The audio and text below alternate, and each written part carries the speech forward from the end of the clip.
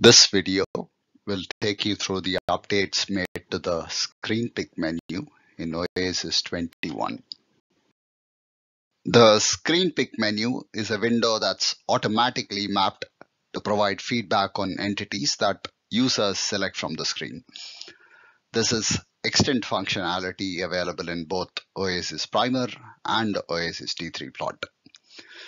This window is also called the Vis menu, as it can also be explicitly invoked by clicking the Vis button in object menus.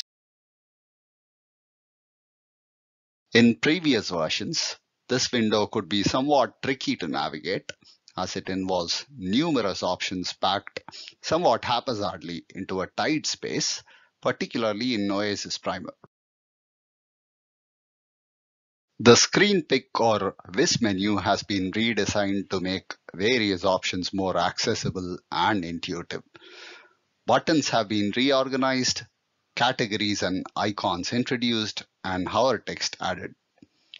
This menu can now optionally be made a floating menu by setting the preference vis_menu_position and giving the preference the value floating.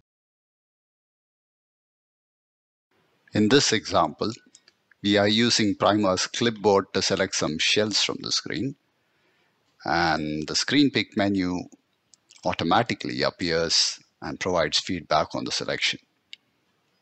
The menu is drawn in its default docked position here. A different example, and here we explicitly invoke the Vis menu in order to gain additional control over selection.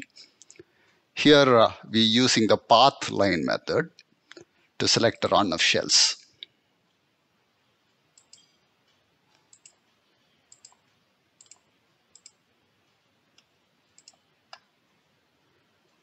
We've used a preference to map the Vis or screen pick menu as a floating window in this case.